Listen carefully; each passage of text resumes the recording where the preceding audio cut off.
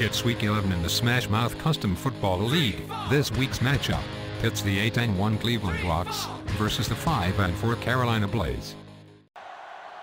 Quarterback Grimm hits wide receiver Rockin' Cleveland for the first touchdown of the game.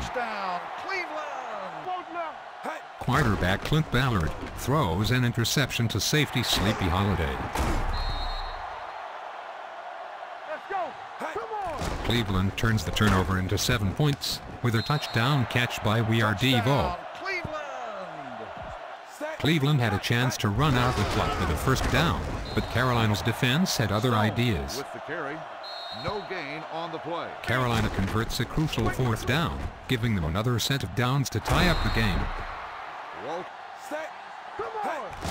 With only 7 seconds left, quarterback Ballard throws a touchdown pass to tight end Turner.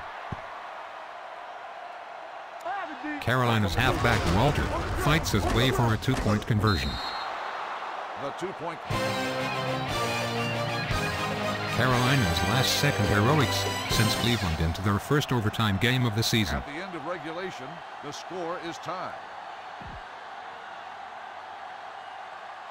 Quarterback Grimm sees an all-out blitz and avoids the rush long enough to connect with Devo on a 41-yard touchdown catch for the game.